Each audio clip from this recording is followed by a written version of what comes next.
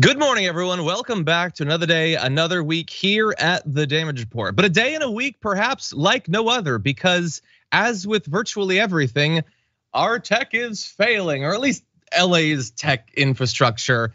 Francesca Fiorentini, who makes this a fantastic Monday, is having some internet problems. So we are gonna be Francesca-less, which is the worst way to be. But I am still here, and don't worry, while we have a lot to talk about in the first hour and even more to discuss in the aftermath, once we get to the aftermath, we're gonna have a guest to join me to talk about something that I have probably spent more hours thinking about this year than I should have. David Auerbach is gonna join us to talk about ChatGPT, AI, and all of that. What it actually is right now, strengths and weaknesses, where it's going, how it's gonna be used by bad actors in the future. So a lot of fun to come on that. Along the way, we have quite a bit to engage with, not only the entire weekend of CPAC, including what we previewed on Friday's episode of the show, which was going to be Donald Trump's big speech. That has happened, and it is simultaneously so random that one couldn't have predicted virtually any of it. And then also in a larger sense, exactly what you would expect from a Donald Trump CPAC speech. So there's insane stuff there. Was someone calling for the end of transgender people? We're gonna watch them play fun little games where they call for genocide and then try to pretend that they didn't do that. That's gonna be a lot of fun. What does the word woke even mean? I'm not asking you, you probably know, you probably could do a pretty good definition of it. No, what do people at CPAC actually think? So we're gonna be engaging with that. And then we've been really on this beat the past few weeks of insane state level legislation. Well, we've got more of that to discuss coming up. And then in the aftermath, not only ChatGPT, but we've been critical over the past few months of Donald Trump's nicknames for Ron DeSantis. Well, he's come up with a new one.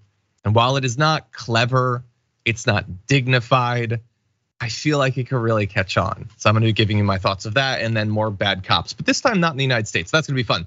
Anyway, in anticipation of all of that, please hit the like button and share the stream to let people know that we're here, that despite the lack of Francesca, the show will go on.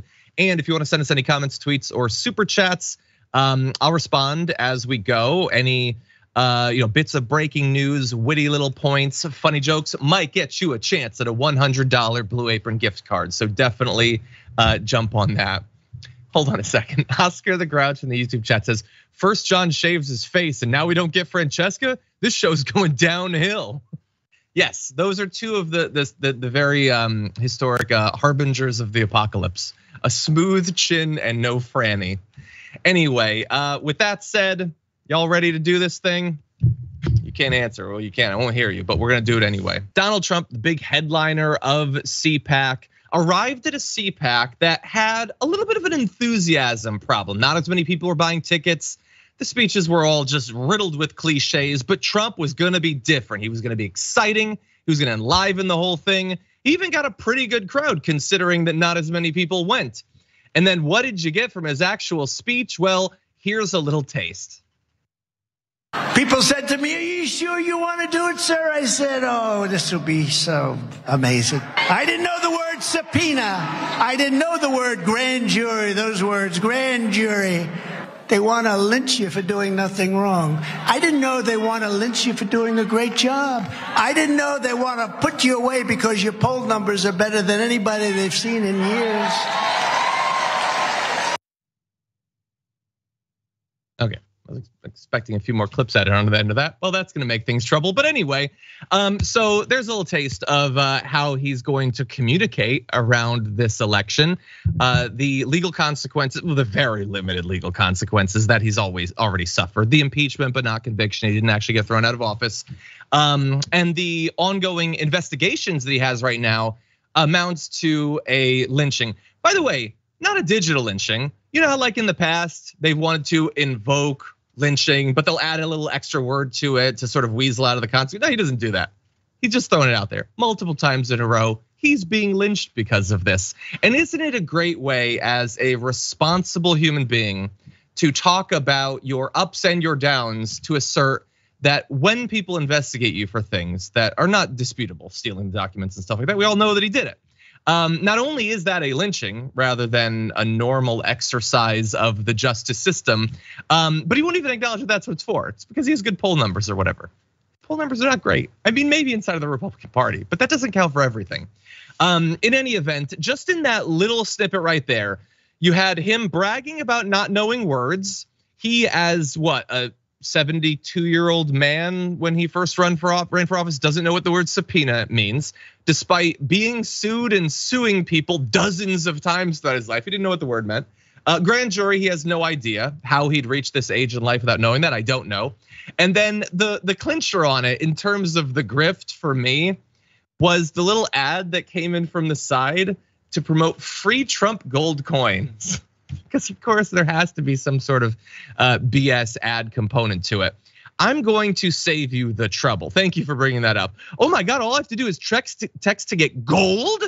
I could strike it rich. How does he stay in business with this? Well, because it's not gold and you don't get it. Do I need to point that out? Go on Truth Social right now. Like every fourth ad is about some sort of free gold they're gonna give you. The rest are about macular degeneration. I don't know what's going on with that community. But anyway, it's all grift.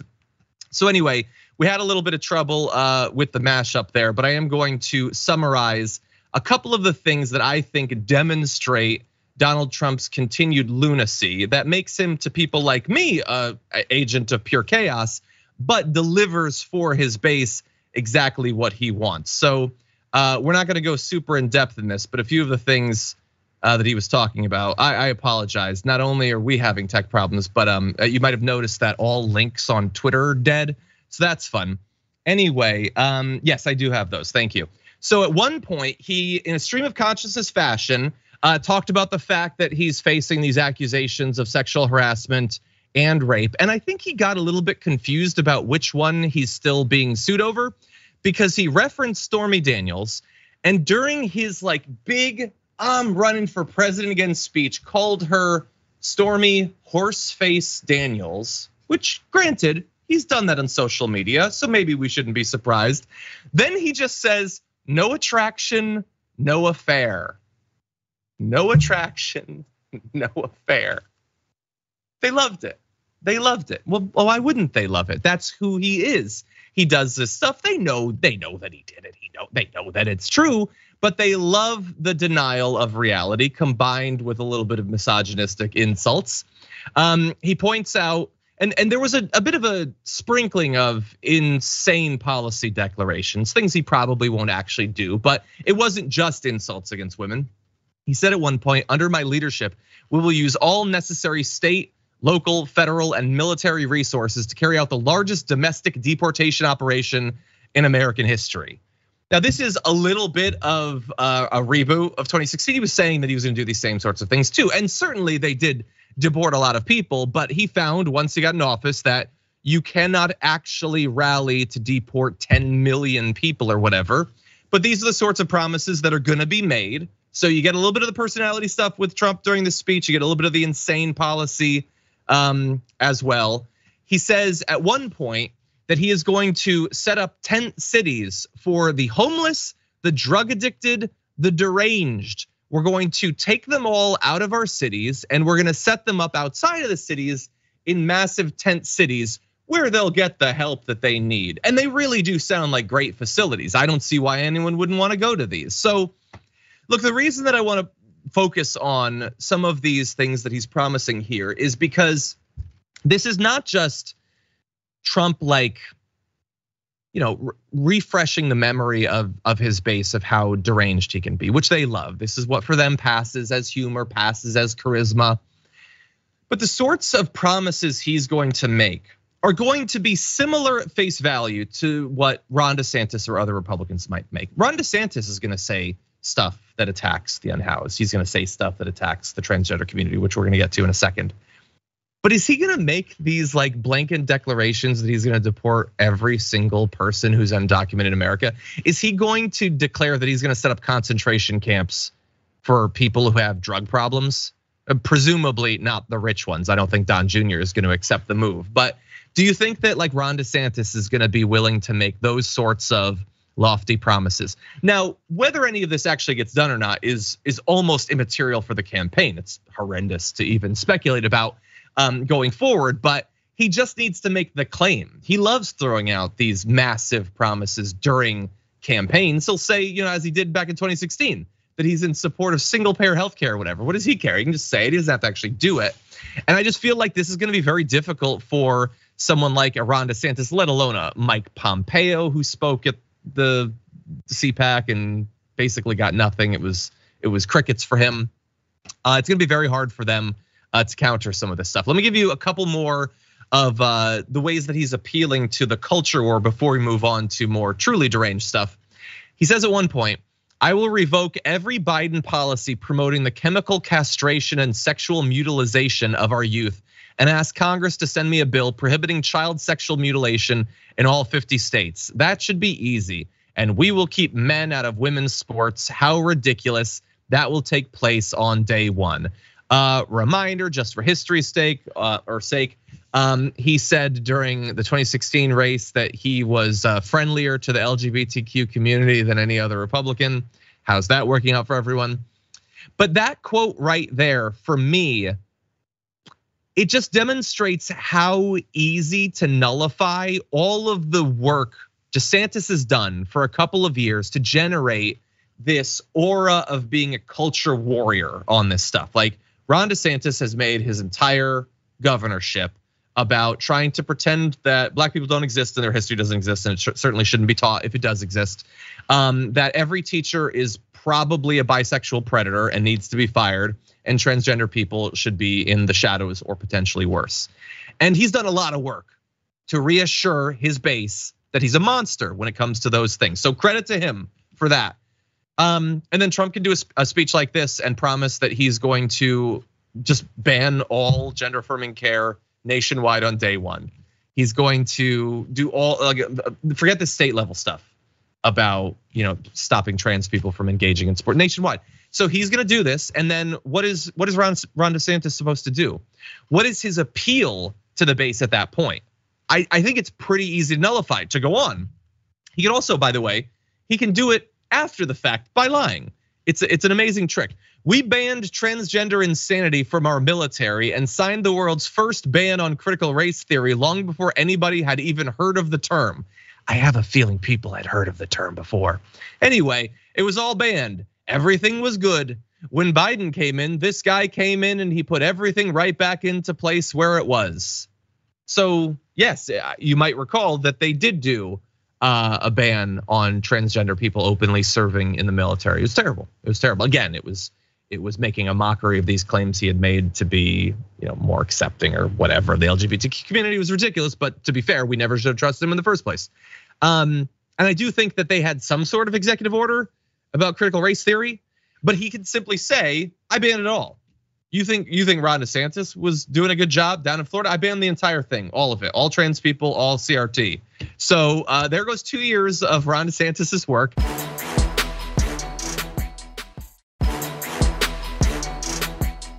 I want to give you an example of what they love about Trump. Take a look at this video. "We will get rid of bad and ugly buildings and return to the magnificent classical style of Western civilization.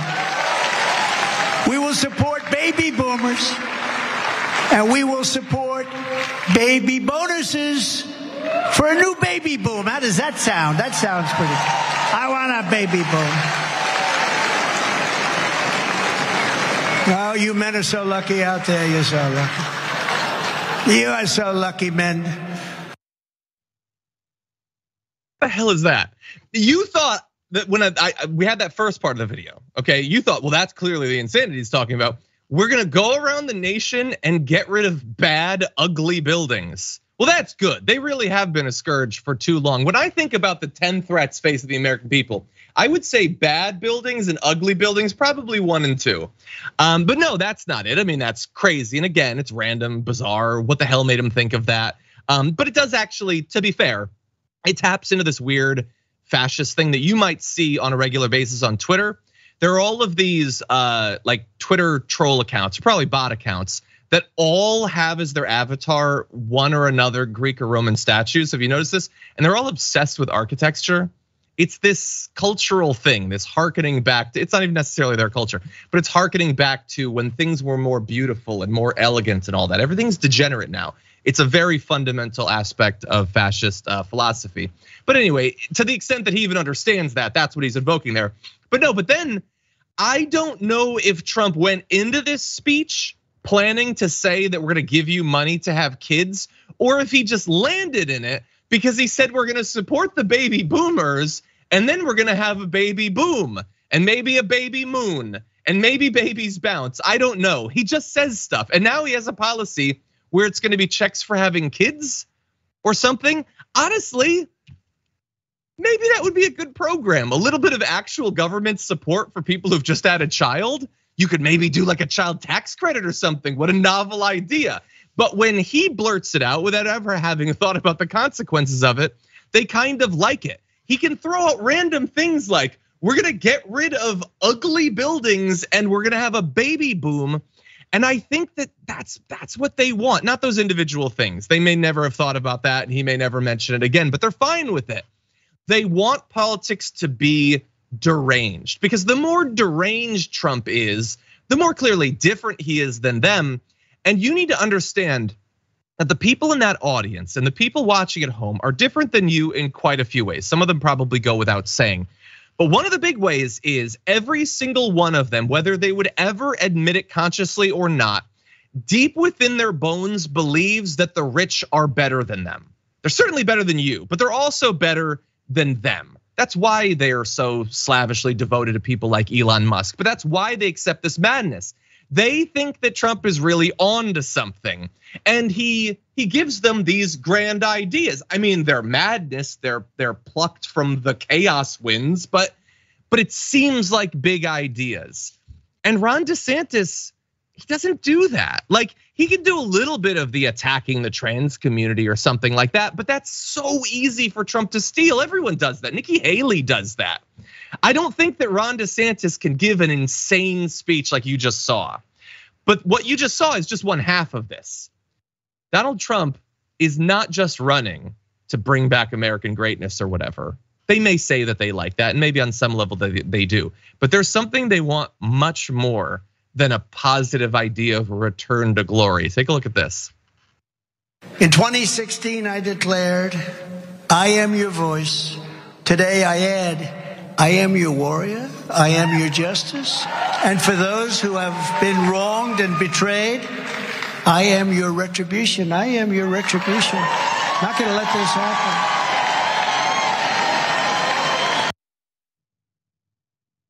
I mean, that's it right there. I am your retribution. By the way, can we just point out that's like an amazing Christian thing to say? Get me into office because I am retribution in roughly human form. Like if you poured like a lot of human into a hefty bag, that's me as retribution. Like that's what they want. That's what they want. And that, by the way, a lot of them get it. When Ron DeSantis says, it's where woke goes to die, he's signaling to his supporters or whatever, like I'm attacking all of these communities and everything. But Trump is always going to declare it more openly. By the way, he's also more willing to actually hurt people than Ron DeSantis. Ron DeSantis will do plenty of damage or whatever, but Trump cares even less. He's far more of a sociopath than Ron DeSantis. And these people want an angel of retribution, even if that angel of retribution like cheats on all his wives and all that, not actually Christian at all, doesn't even believe in any of that stuff, doesn't go to church, doesn't even need to pretend that he believes any of that. But he will give them the retribution that they desire. And that is going to be highly appealing, especially when it's combined with absolutely vicious attacks against the other candidates, which we'll get to later on in the show. Now, obviously, I wanted to focus on Trump's speech since we previewed it last Friday, but he wasn't the only one to speak throughout the weekend, obviously. Most of them, they all said the same thing. I don't really feel like focusing on that. But there was one other one that I do want to talk about. Let's jump into this video. Talk about the geopolitical. What if you had respect for people, wouldn't you do that? They don't respect you. Read the depositions. The deposition, they have a fear, a loathing, and contempt for you. And you're the ones that can make changes. So that is Steve Bannon. And you know what he's talking about there? It might not have been clear from the video. He was talking about Fox News. He was talking about the depositions in the lawsuit from Dominion and Fox News. And he was pointing out with any equivocation, they don't respect you.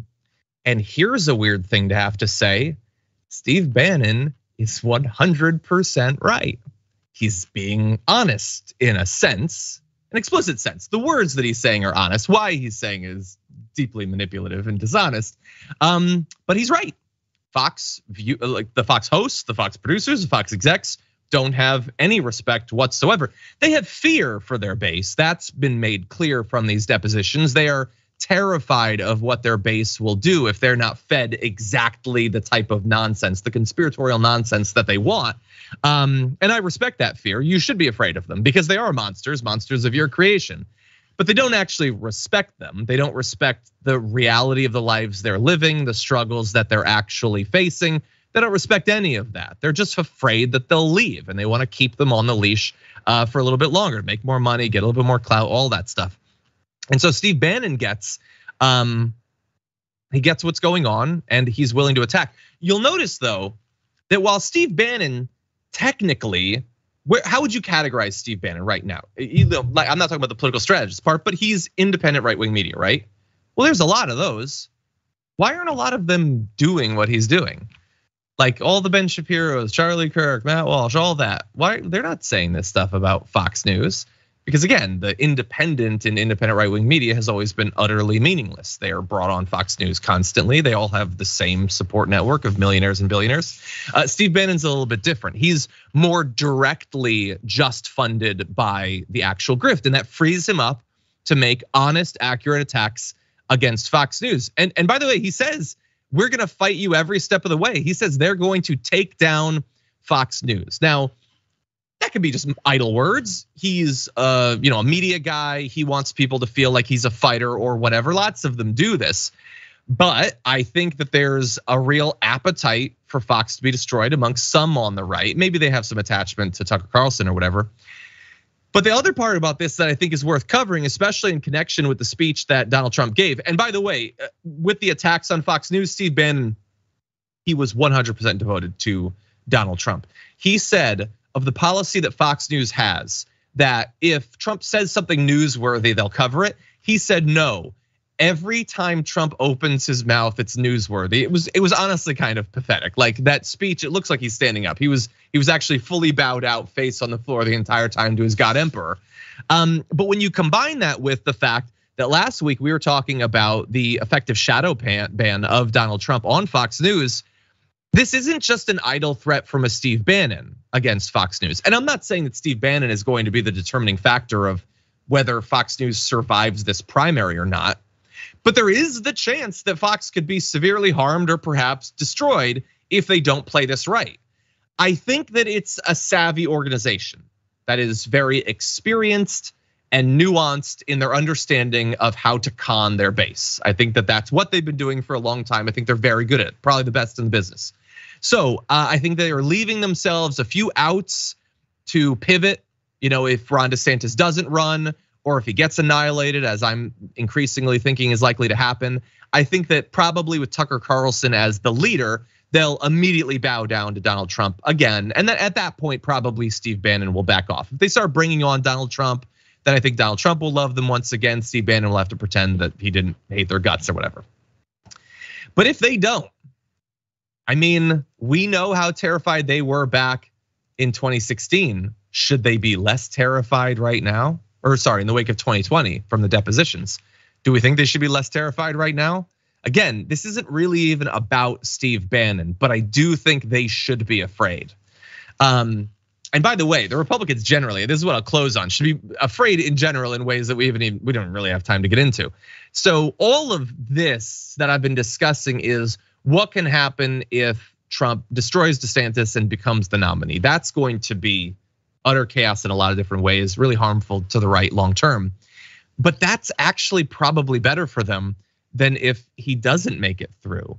We had Geraldo was on Fox News this morning talking about what'll happen if Trump doesn't win. And I think they're not nearly scared enough of that. So remember, this is what Fox is advocating for effectively with their tacit support for Ron DeSantis, is for DeSantis to defeat Trump. and I guess they're just assuming that he'll just leave.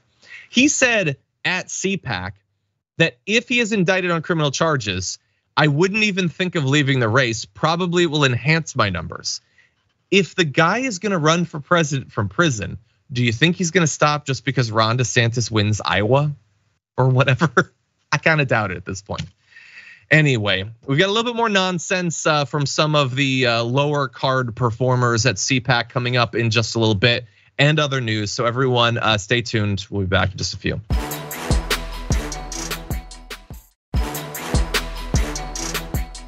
Okay, hold on a second. This is funny, man. Oh God. So you guys want me to include King of Tulsa in the ranking of the Rocky movies? I haven't seen it. I've heard it's actually pretty good, but I haven't seen it. And then hold on. Bomber Raider says, John, I'm getting Emilio from Breakfast Club vibes. That ain't right. That ain't right. Anyway, okay. Look, I'm gonna keep it real. I don't even want to cover this. I don't want to live in a country where one would have to cover a story like this. I hate it on its face, and I hate all of the implications of it. But that said, it's the country that it is. It's the news that it is. So let's jump into this. Transgenderism must be eradicated from public life entirely. The whole preposterous ideology at every level. Okay, so that was a speech over the weekend from another pathetic little weenie who's fashioned his entire life as a bad impersonation of Ben Shapiro. But anyway, he did have more to say in his genocidal rant. Take a look at this. There can be no middle way in dealing with transgenderism. It is all or nothing. If transgenderism is true, if men really can become women, then it's true for everybody of all ages. If transgenderism is false, as it is, if men really can't become women, as they cannot, then it's false for everybody too. And if it's false, then we should not indulge it, especially since that indulgence requires taking away the rights and customs of so many people. Of course, obviously you have to turn reality on its head. He's calling for, look, let's be real what he's calling for. He's calling for the destruction of millions of people, but what he's gonna pretend that he's calling for is just stripping away the rights of millions and millions of people. And that seems bad, especially coming from a small government conservative. So you have to flippity flip it that allowing transgender people to exist as they literally always have in every society, in every time, that takes away the rights of people for some reason. It makes no sense, but it doesn't need to. This is, after all, just grift. And we're gonna focus on how obviously purposefully genocidal this is in his Weasley little attempts to avoid responsibility for that. Can we just briefly turn to, has anyone in history ever given off little pathetic minion of a bully energy than that guy?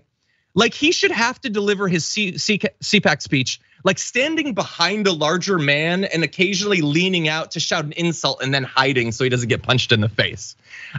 His little crappy grins at everything that he says because he knows the grift that he's doing. He's calling for people to be beaten and killed so he can have a nice car. That's what his life is. It's not what his life was supposed to be. Bear in mind, we know from what Brett Ehrlich has said on the show before, this is a guy who thought he was going to be an actor in Hollywood. He wanted to literally live in LA and act in movies as an artist, and he couldn't hack it. So instead, he's giving speeches, bloodthirsty speeches to bloodthirsty crowds, calling for people to be beaten and killed. It's weird, the swerves life throws your way. But anyway, we're not supposed to say that he's calling for these people to be beaten and killed. We're supposed to pretend that because he's saying transgenderism, which isn't a thing, it's transgender people, they're people. It's not a thing, it's not an ism, these are human beings. He's pretending that that doesn't exist. So what he's calling for is just them to be shoved in the shadows and have all of their rights stripped away. And that's not supposed to be as horrific, it's not supposed to be as clear a violation of every supposed principle that conservatives are supposed to have. But as much as I like pointing that out, I do want to give credit to friend of the show, Parker Malloy, who says, her, I didn't say eradicate transgender people, I said eradicate transgenderism. And that's the game that he's playing. Let me demonstrate how he's playing the game.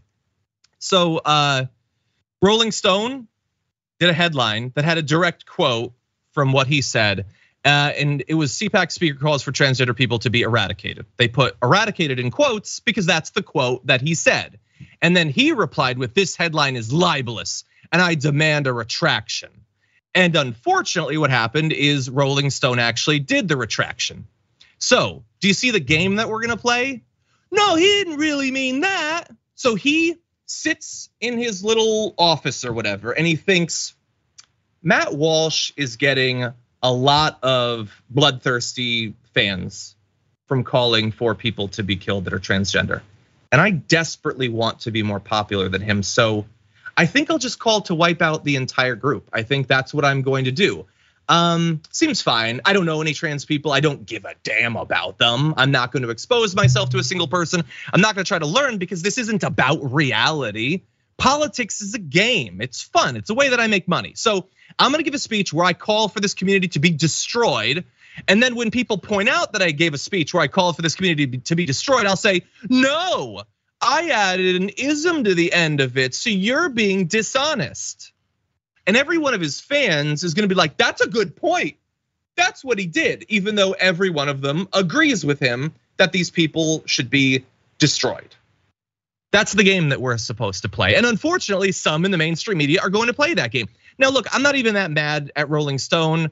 They're probably worried about being sued because if Michael Knowles decides to sue them, millionaires and billionaires are gonna give him millions of dollars for legal support to do that. They're gonna make it a really high profile thing because they can afford to spend these millions of dollars because it occupies the time and thoughts of their base. So their base doesn't realize how they're being screwed over by Republican politicians. It's an investment, and he's an active participant in the con that's being waged on right-wingers across the country. But I do want to point out that this is their ideology. This is what they actually are calling for. And whether he actually cares or not, I don't know. I've long criticized many of these right-wingers for not actually caring about this stuff and just doing it as a performance. And I think there's certainly a part of that. But as I've said on the show before, I was in a green room with this little weenie once, and he randomly just brought up transgender people. Nothing was going on that had anything to do with transgender people. He just brought them on. So I am willing to give him a little bit of credit that he is as weird a person as he pretends to be on TV. He does just spontaneously think about trans people randomly as he goes about his day. Lots of them pretend to do that, but probably don't. No, he really does. He'll just be sitting on a couch and he'll randomly think about how much it bothers him that people hundreds of miles away are trans. It's super weird, but I guess it's authentic.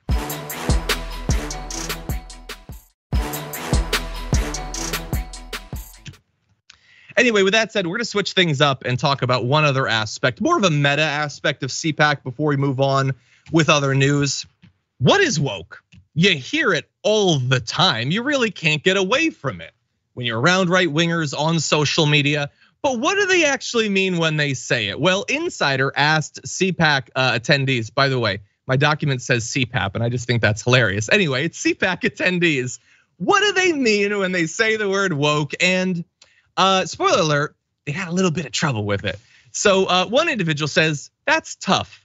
Let me think on it. Give me like 2 minutes to come up with something good. By the way, he wasn't just a random attendee. He's the CEO of a right-wing dating app that explicitly declares that other dating apps have gone woke. So he is so bothered by the fact that a dating app is woke that he needed to spring to action and create an alternative, but he doesn't have anything to say about what being woke or going woke actually means, almost like it's a grift. Daniel Francis says, my opinion is they're trying to wake up what shouldn't be woken up, which again, is not a definition. It's just another way of saying the same thing. They're stirring the pot in the wrong direction. I think the woke side is kind of keeping the border open. I mean, that's what they want. I don't know how many ways you can fail to answer a question, but Daniel Francis found several. So it means that you support an open border? That's what being woke is? Maybe that like almost approaches a policy identification for what you think this ideology, I guess, would support. But they're trying to wake up what shouldn't be woken up? I don't know. He's working it through, but he's having a hard time. Let's see. The volunteer for CPAC, Susan Vanderberg, says, well, I don't have a problem with anybody being gay or anything like that, which is the perfect way to lead into a paragraph of you very much having a problem with it. By the way, adds that she has a gay nephew. So, same thing. She went on to name Pride Month, transgender athletes competing in sports, drag queens, and sex education school systems as key examples of wokeness run amok. Okay, so I don't have a problem with anybody being gay, but all of these things prove that it's not just wokeness, it's wokeness run amok. It's all of these new things like sex education in school, drag queens, stuff that was invented a year or two ago. Transgender athletes competing in sports. Maybe we've reached a point where some athletes feel comfortable identifying the way that they truly do. That's a little bit more socially new. I got news for you though. Trans people aren't new. I don't know why we need to keep telling them this. Pride Month, not new. None of this is new. So it seems like a pretty bad definition of woke. But anyway, there were some people, younger Republicans, who seem to understand what's going on with the use of the word woke. Chris Johnson, managing director of Young Conservatives for Carbon Dividends, likened its use to how an out-of-touch uncle might search for the words to describe a nephew at the Thanksgiving table. I think a lot of older folks use it if they really don't know what they're referring to. It's a catch-all colloquialism. That is actually ding, ding, ding. That's exactly what it is. They have no idea what they actually mean. It just means bad. I don't like this thing, or this thing makes me a little bit uncomfortable, or I don't want to have to think about something, so I guess it's woke. That's all it is. Another individual, like, what's the point? It says, I think that a lot of young people, when older conservatives say woke, they feel very attacked. You're turning off a younger movement of the party by labeling all young people as woke. So absolutely, I would very much disencourage that. Well, good luck. I like the idea that there are a couple of younger conservatives that seem to understand that this is nonsense, that it's obviously exclusionary. The difficult fight, I think, for those young conservatives is, it isn't just that like declaring transgender people woke or gay people woke is exclusionary, which it obviously is. It's that they don't want any of these people in their party. That seems like a bigger problem than just rhetoric. Maybe it's a problem that you guys should work on internally. Anyway, maybe come up with a definition for something that you're gonna throw out there every two or three times in every sentence. I don't know. Seems like it'd be a good idea. Okay, with that said, let's jump to another break. We come back. We're done with CPAC for now. We're gonna see what's going on in a couple different states when it comes to access to things like the abortion pill, as well as Florida legalizing kidnapping your kids.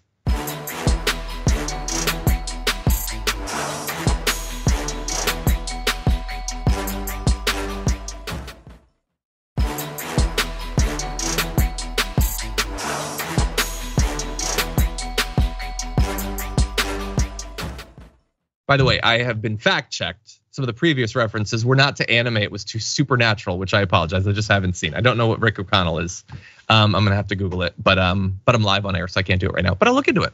Anyway, with that said, we've got, I think, just enough time to get to the rest of our topics before we close out this hour.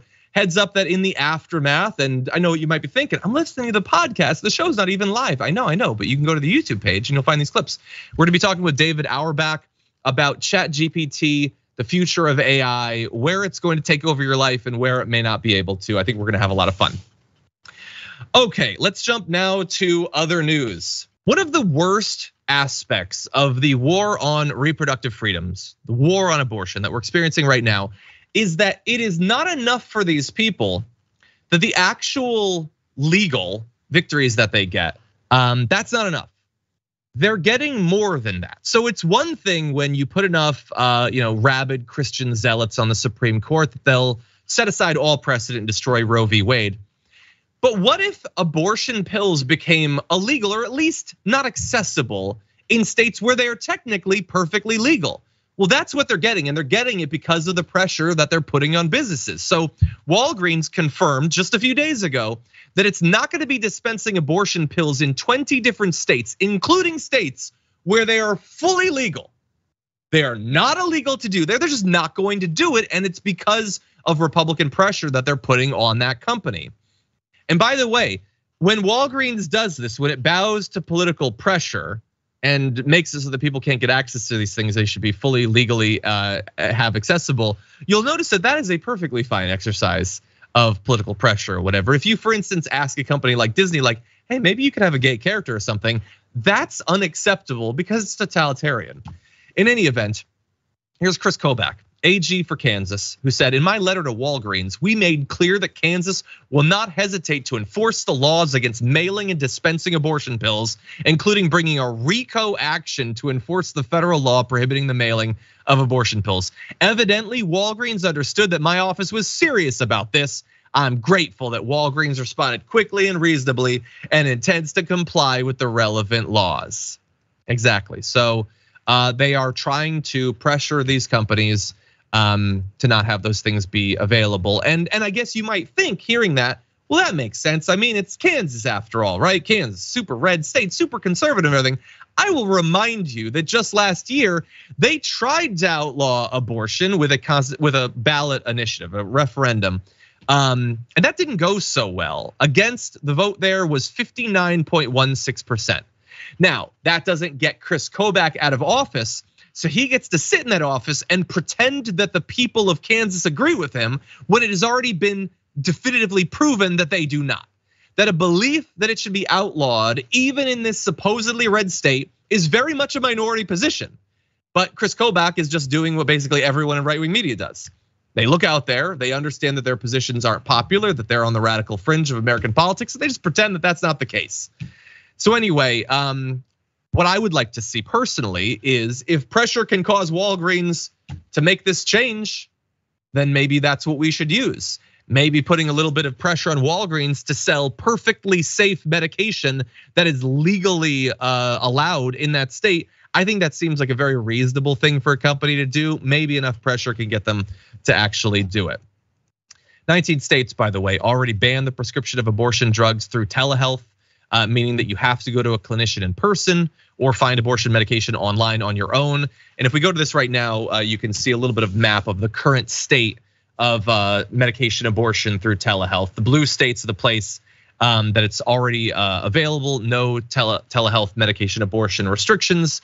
And then you can see in many states where it's banned, you're really not gonna be surprised, I don't think, by virtually any of this. By the way, we don't have time to go super in depth on this, but the war right now over access to either information about abortion online or the actual medication online is not just about whether you can go through a particular pharmacy. There's a lot of tech right now that is potentially already infringing on your privacy rights when it comes to these things and could do even more in the future. ProPublica did some great work. They ran checks on 11 online pharmacies that sell abortion medication to reveal the web tracking technology they use. Late last year and in early January of this year, ProPublica found web trackers on the sites of at least 9 online pharmacies that do provide pills by mail.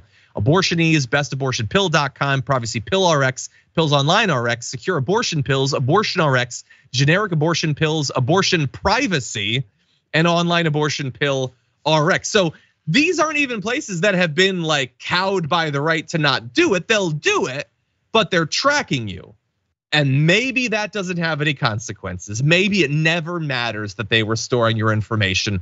Or maybe someday they're gonna hand it over to a Republican state legislature, or a Republican AG, or a Republican governor, and they're gonna lock you up. Maybe, it's fun. And by the way, you gotta love the branding on abortion privacy as they wildly and repeatedly violate your privacy rights. Isn't that fun? Anyway, there's an example also where Facebook might have already contributed to the sort of hypothetical that I was just laying out right there. A woman named Jessica Burgess and her daughter are gonna be standing trial in Nebraska for performing an illegal abortion, with a key piece of evidence being provided by Meta. Meta working overtime to betray your trust and remind you of why are you still on their platforms. Maybe Instagram, you can see some fun photos or whatever, although they'll probably track you on that too. But on Facebook, honestly, why at this point? Anyway, oh my God, this hour is passing by fast. We're gonna have to move on to our final story in just 1 second. But I wanna read 1 or 2 comments first. Bernie the Kiwi Dragon, always good to see you here. Says in the super chat, sorry about your raging headache, John, and know that we all appreciate your professionalism. Make sure you get some rest after the show. I like John's solo, a dragon story, but not on a Fran day. No, I know, it's perfectly acceptable for all of you to be feeling the lack of Francesca. Hopefully we'll have more of her soon. Okay, and Smiling Dragon, by the way, sent in a super chat saying, MYODB needs to be a TYT t-shirt or hoodie. Yeah, maybe. Could we do a cool design for a mind your own damn business? It probably already exists. Can someone do a quick check? It probably already exists. If not, we need to remind people to mind their own business. By the way, if you want to care for other people, if you want to experience empathy for other people, I think that's very reasonable. But making your whole life this all-encompassing Karen-ness, it needs to stop. And the only way it's gonna stop is with social pressure, by the way. Okay, finally, let's see. Melanie D44, good reminder of the history here, says, woke actually was a term black people came up with to get their community to wake up and take off the rose-colored glasses to rally and become more politically informed so they can start fighting white people's version, I assume, of history. And for those who are waking up to truth about our history and what's going on in the world, being connected and affected. I agree, 100%. Became a little bit like in popular parlance, it became more generalized about, sort of questioning what you'd been taught, questioning what authority is saying, but that is 100% an accurate depiction of the history. And by the way, I assume this is okay. Melanie D, I don't know if you've already gotten a Blue Apron gift card, but if you haven't, have a Blue Apron gift card. You can message rewards@tyt.com, send your first and last name and your handle, and they'll hook you up. I appreciate your comment. Okay, with that said, really fast, let's jump into one more story. Florida Republicans are no longer content to just try to strip whole communities out of the education system and make gender affirming care and those sorts of things unavailable. They want to take your kids if you participate in any of this. Here's an individual for you. Clay Yarborough, state senator in Florida, introduced SB 254 in the Florida State House. It would allow the state to seize custody of children when they're, quote, at risk or, quote, being subjected to gender affirming medical care, including from families where the child at question may reside outside of Florida.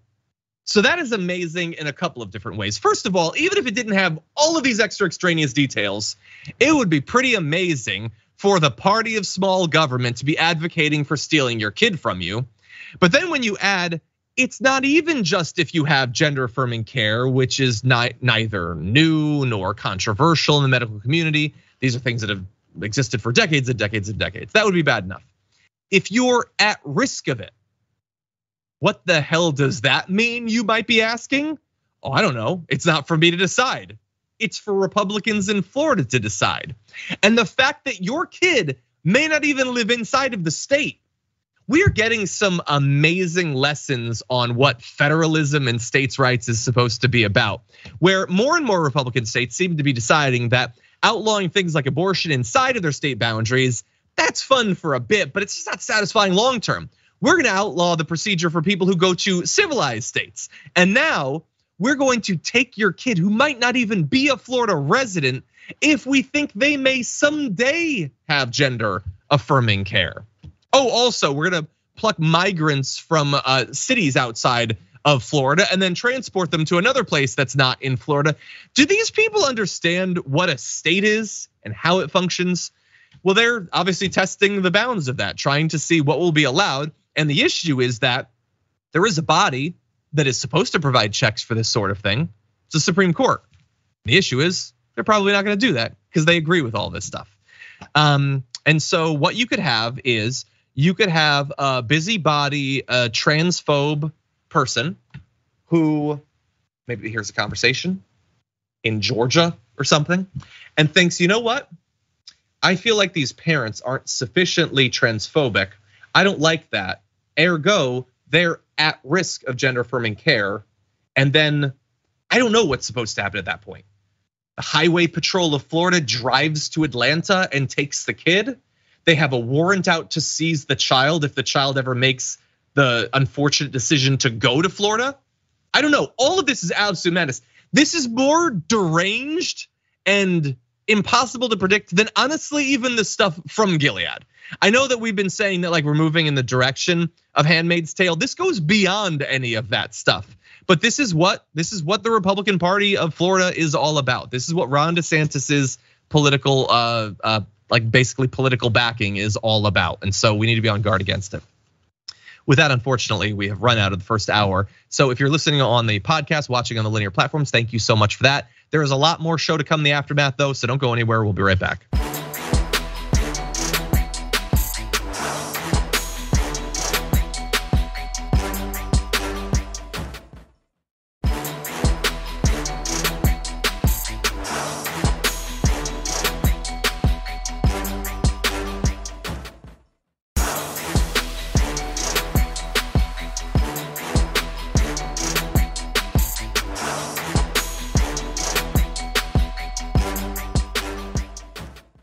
Thanks for listening to the full episode of The Damage Report. Support our work, listen ad-free, access members-only bonus content, and more by subscribing to Apple Podcasts at apple.co/TYT. I'm your host, John Adarola. I'll see you soon.